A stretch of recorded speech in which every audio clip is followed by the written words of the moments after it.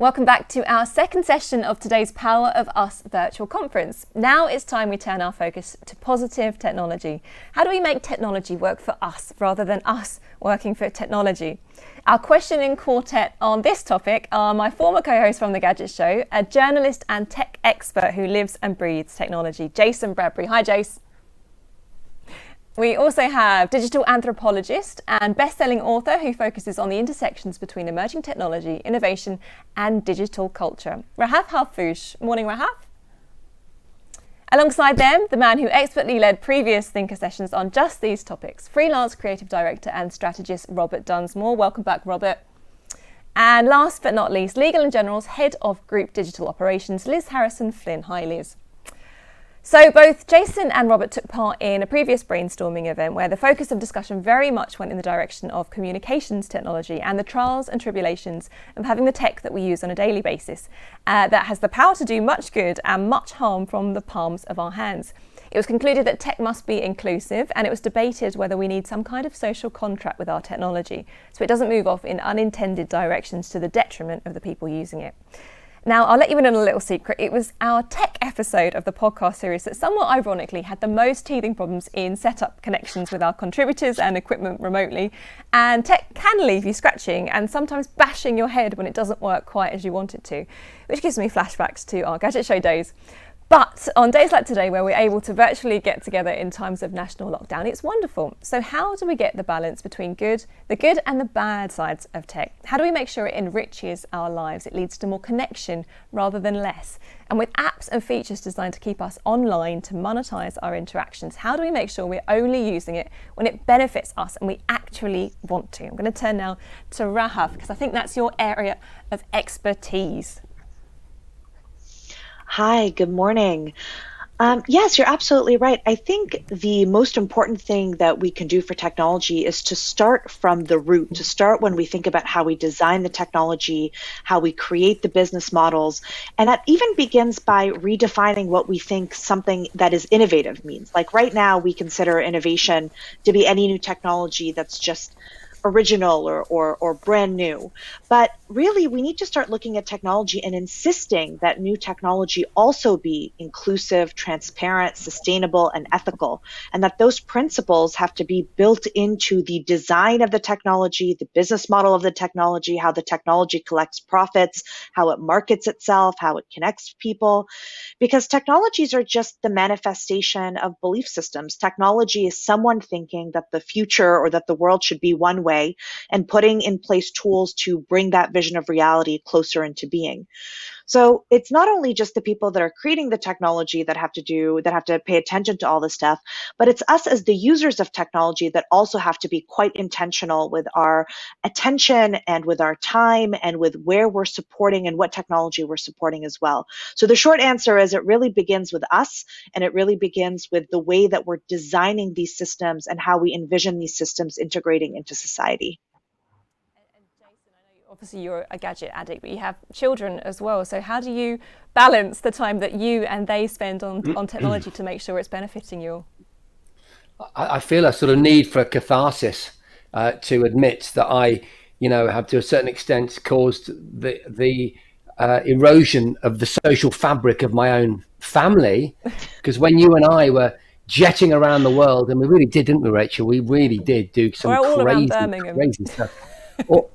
Okay, within the Midlands area. And, I remember you sitting on a jet-powered skateboard. I mean, we did bonkers things. We got world records where we projection mapped video games onto the side of a building. And so we're responsible. I certainly feel responsible for a real issue of kind of social disenfranchisement and a disconnect between digital natives and maybe what perhaps we'd call the analog generation that came before. That's kind of my generation, I guess. I'm 50, so do the maths. And I do think it's a problem, and I think I've resisted this.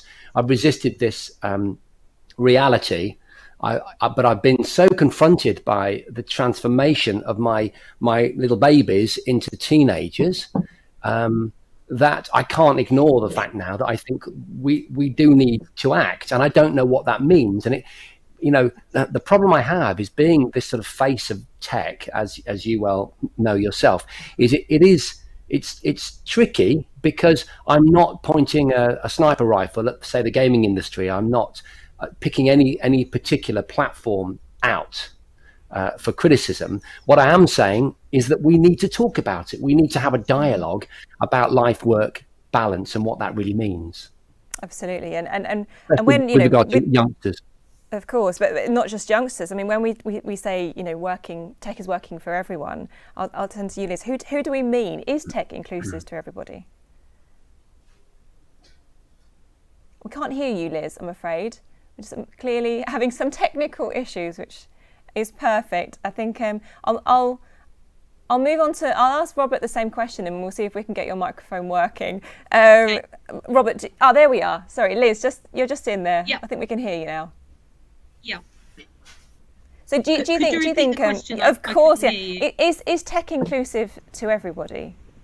Well, you know, we're talking about this question. Does it include everybody? Yeah. I think I would echo much of the many of the comments that have just been made. I think creating digital capabilities, which is an area of expertise for myself, is. I'm afraid we've lost your feed again. Oh, there we go. You're breaking up a little bit, Liz. We touched on design earlier from a perspective of we're all very excited about our abilities to design online, but actually making digital experience simple is complicated. And the other area to consider is the wide span of customers that we serve, both from very young and very enabled digital capability right the way through our life cycle to our customers that are nearing and reaching retirement. So really thinking about those journeys is super important to ensure that our users are able to understand the technology we're offering, understand the simplicity of the journey and the data and the content that we're delivering, and help them really make the right decisions from an interaction from a digital perspective. I think this is a really important area. We focus a lot around our back-end technologies and our move to our cloud solutions and the improvements we're making from a climate change and power efficiency. But our real focus is around ensuring we can communicate with all our customers in terms of that span of a base that we currently have. Yeah, and I think often stereotypically you might think of age as being a big factor in how, you know, comfortable people are with tech. And Robert, if you think of a tech designer, you're most likely to think of a young male, probably from an affluent country, which is going to influence the way they design the technology. So how do we balance this so we can make, you know, less confident people, possibly older people, less tech savvy, and people, you know, in less affluent countries also able to use and take full advantage of tech? It's about shifting the power to us. I mean, this is what this project is about. And so far we've been fed technology like children are fed advertising at Christmas, whereas we have to redefine our relationship. I think Rahaf touched on the transparency. We have to redefine the relationship that we have with the technology, because we're living in this space where we're immersed in devices and services which are very opaque. So we have to shift that power to us so that we actually understand how they intersect with our life and how they change the way that we're working and how they have an effect upon us. Because then we can be creative and we can actually make things that we actually want. That's why we have to be more diverse and more inclusive. And that was the purpose of this project. And Rahaf, do you think there's enough feedback between the users, the whole variety of users of technology and the designers to be able to make those changes to make it a better user experience? I mean, I think that's a really interesting question because I believe there is feedback, but there's two different types of feedback, right? There's the feedback that consumers say they want, and then there's the feedback with how they're actually using the tools. So it's one thing for consumers or for users to say, oh, well, I really want this, and I really hope the company does that, but then to continue to use the product as is. And I think that that raises the point where we as the consumers, I mean, so often we put the pressure on the people that are building the tools, and we ignore the fact that we have a lot of agency in this equation. We have a lot of intentionality. We have the capacity to choose where we put our attention and what companies we support and what tools we use and how we can demand the way that our data is being used. And I think people sometimes forget, we talk about these big technology giants and these huge global companies, but all those companies depend on us. So as a consumer, I actually feel very empowered to be quite intentional with how I use these tools and where I spend my time, and to be very, very aware of how my information is being used so that it allows me to engage with companies that have a vision of the future that is positive and inclusive and much more aligned with my own. Do you think there's enough transparency in companies to allow the users to be able to take control? Do they know what's being done with their data? Do they know what's happening when they go online? No, I don't think so. I think it's not even what can be done with what's happening with their data, but like what can be done with that data as well. I mean, there are some social media companies right now who track, over 100 different data points on you, your friends, your usage, your search behaviors, the different apps that you use, the different websites that you visit, your phone locations. And I just think some people don't put all those things together. They think, oh, well, what does it matter if they know that I visited this page? Or what does it matter if they know I purchased this product?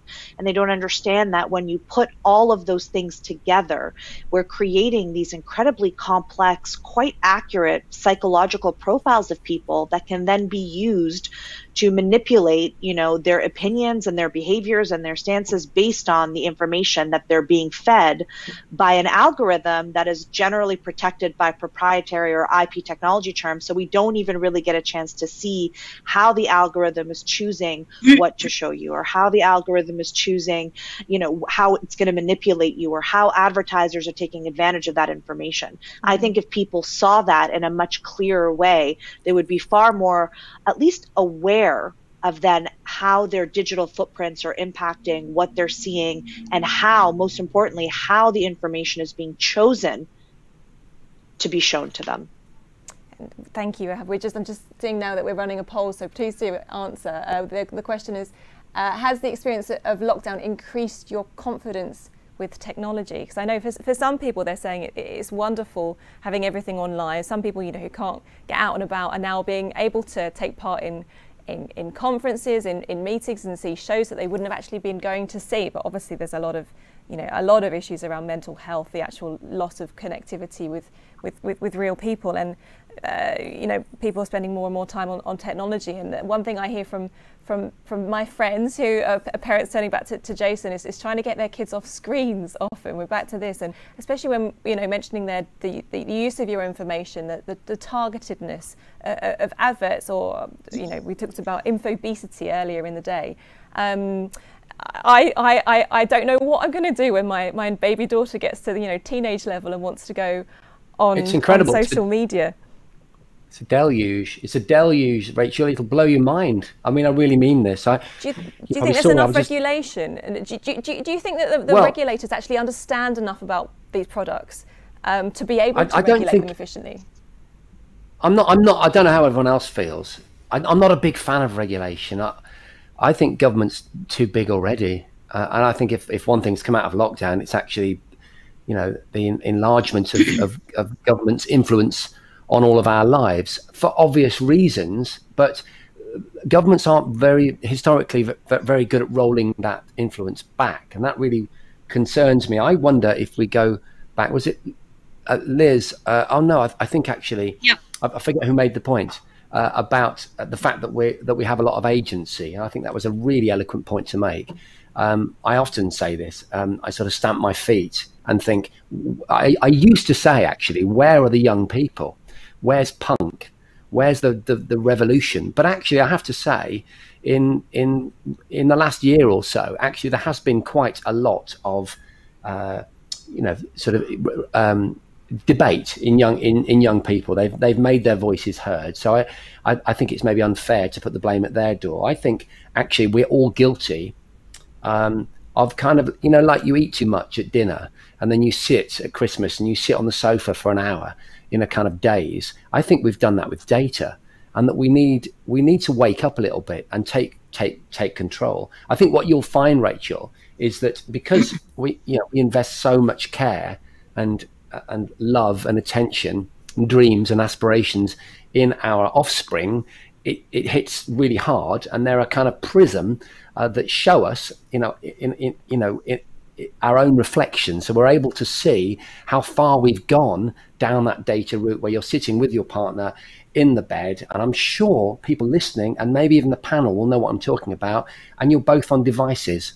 Because the kids have gone to bed, you're really tired. Now's the moment when I get to catch up on whatever it was that I couldn't do because I was doing a Victorian doll's house or, Romeo and Juliet. These are all real things that have happened in the last week. I'm sure, okay? I believe you. and so you end up you end up sort of in this socially isolated sort of situation.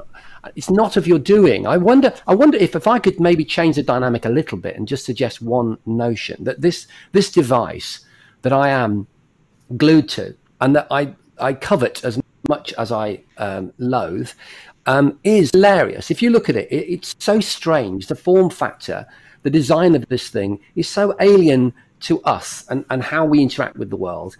Now this is going to put the cat among the pigeons, but augmented reality as a platform, as an aspirational technology, for me, could be a key to us clawing back a bit of humanity in a really ironic way. I'm just going to leave that question floating in the ecosphere. So augmented reality is going to save us. It's going to get us off screens, and it's going to have screens, in our eyeballs potentially. And that concept of technology, any sufficiently advanced technology being indistinguishable from magic, that famous quote. And I wonder if we could regain the magic by getting rid of the obvious physical device. But again, I'm not naive to the fact that it could equally drag us into the matrix. Mm-hmm. So Do you think because of overall technology is fantastically positive, and we all love it. We use it. It improves our lives.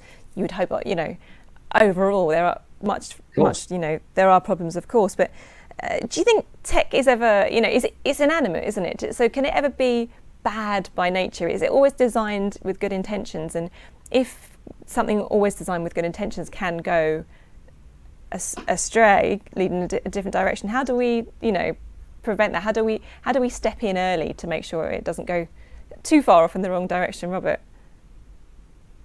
Well, the tech is inanimate, as you point out, but to go back to what Jason just said, that sliver of silicon he's got in his hand, it started off with a human. It's designed for a human. It's designed for the reach of your fingers. So it isn't a tremendously organic thing in the first place. So the tech itself is okay, and the tech is innovative, and the tech is doing things to our life, which is amazing. What we're not looking at is the culture of how we use that tech. We're brilliant at infrastructure. We're fantastic at technology. We're great as individuals, but what we have not studied is the culture of how we intersect with that technology, and so that we can get control and shape where it does something for us. And again, to go back to an earlier point, I lecture in university, and the young people are so smart, they're brilliant, they're better than we ever were. We need to give them more opportunities. And if we give them access to this and they understand how this stuff works, it will improve, because innovation comes from below.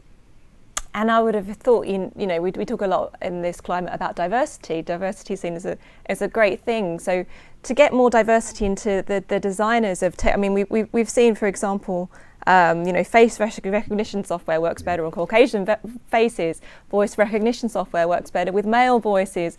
Apple, when it first released all its health app, didn't have a period tracker.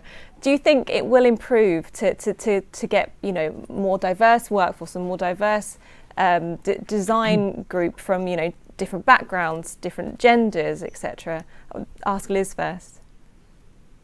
Yeah, I think the the sophistication of design is ever improving, and one of the things we have to remember is putting our user at the heart of anything that we're truly designing for. I think we can get very excited about new technology, and we have an innovation function within our organization, but you have to bring it back to the person that's going to be using this technology at the end of the day.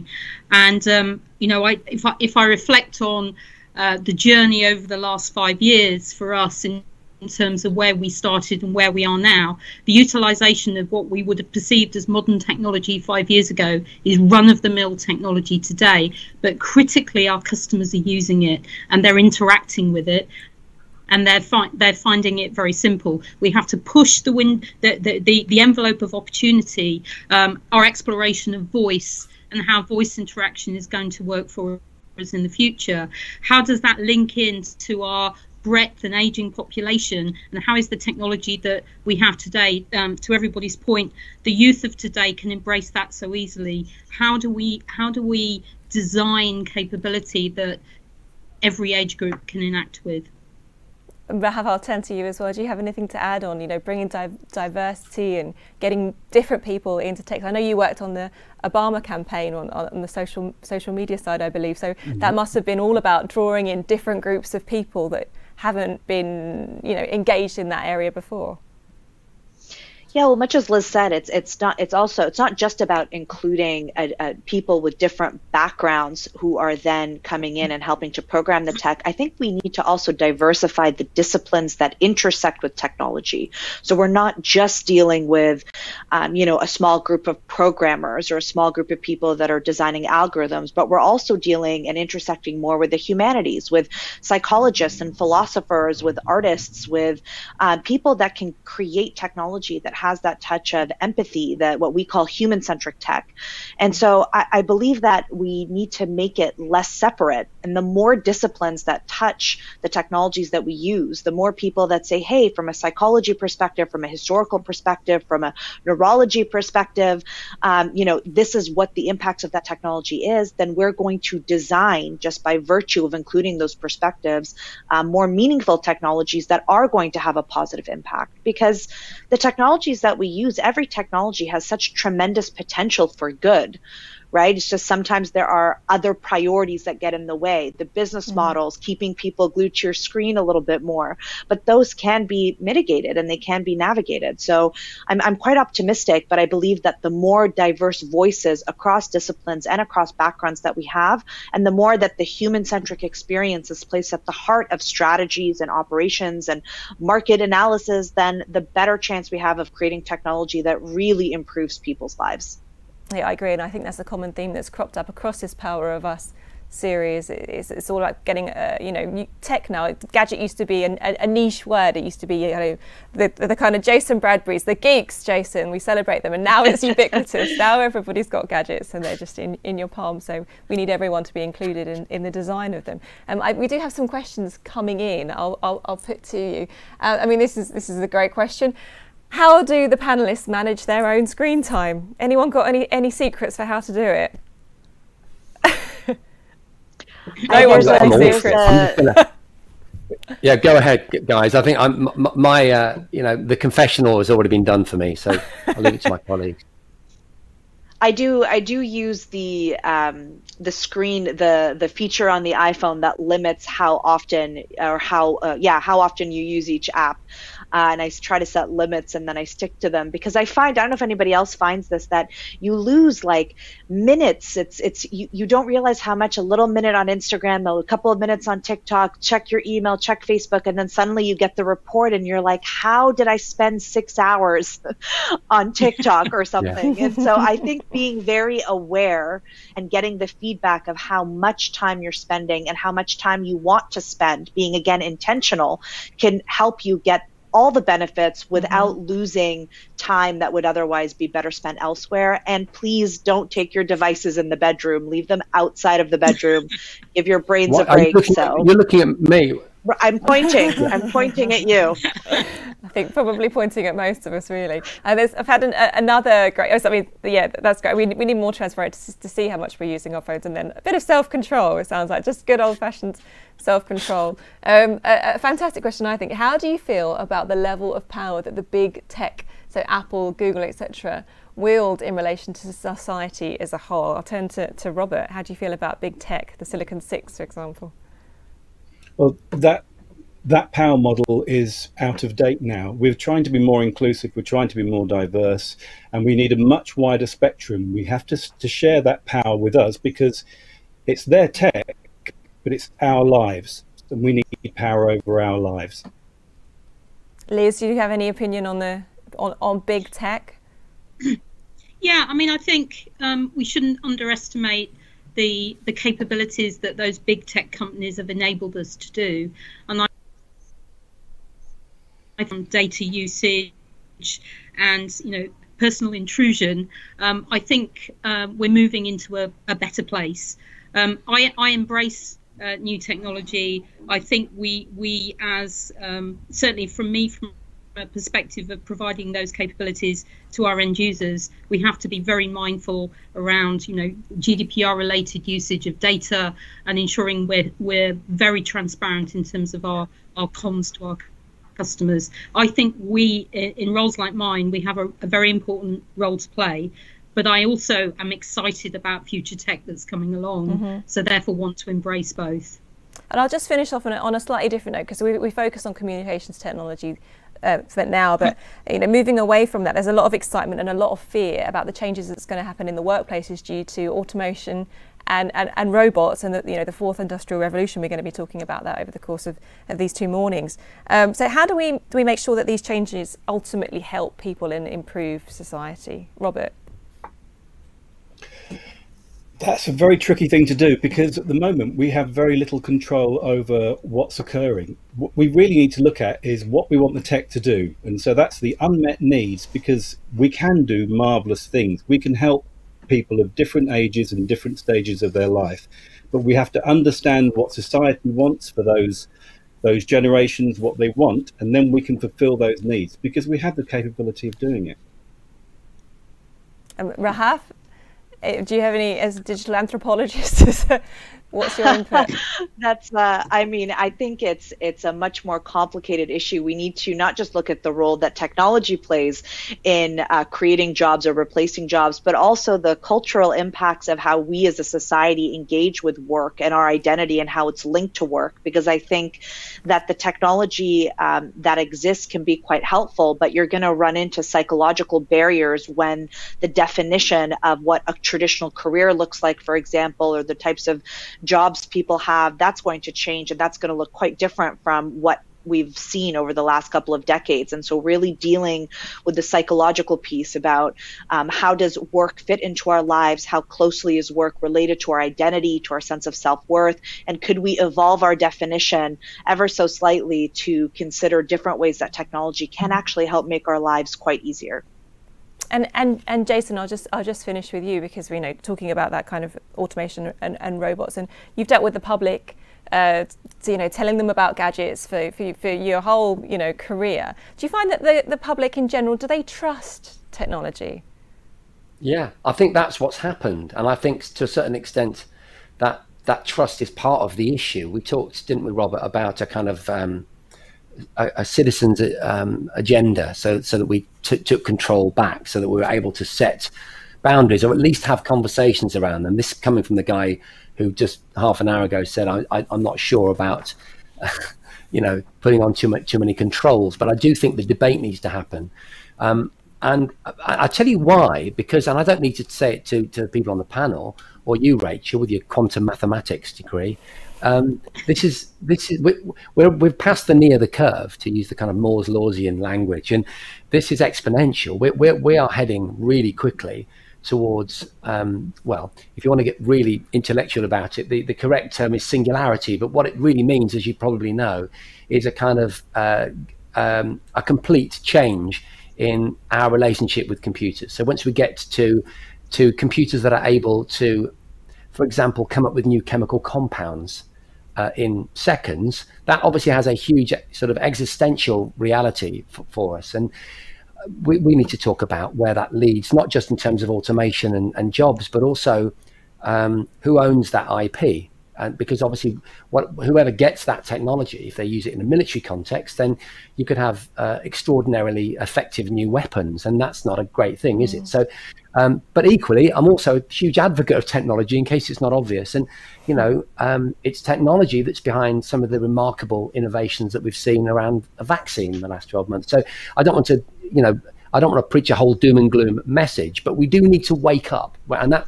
kind of relates to your question. So in summary, keep enjoying technology, but keep an eye on it. Yeah, I think we need to. I think more than keep an eye on it, I think intervention is required in the same way that I am forced to intervene with my 13-year-old over his fortnight time.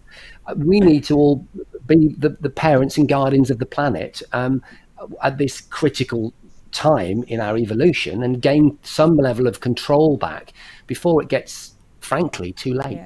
I think we can all agree with that. Well, thank you very much. The time has come up on this session, but thank you very much for joining us, Jason, Rahaf, Robert and Liz.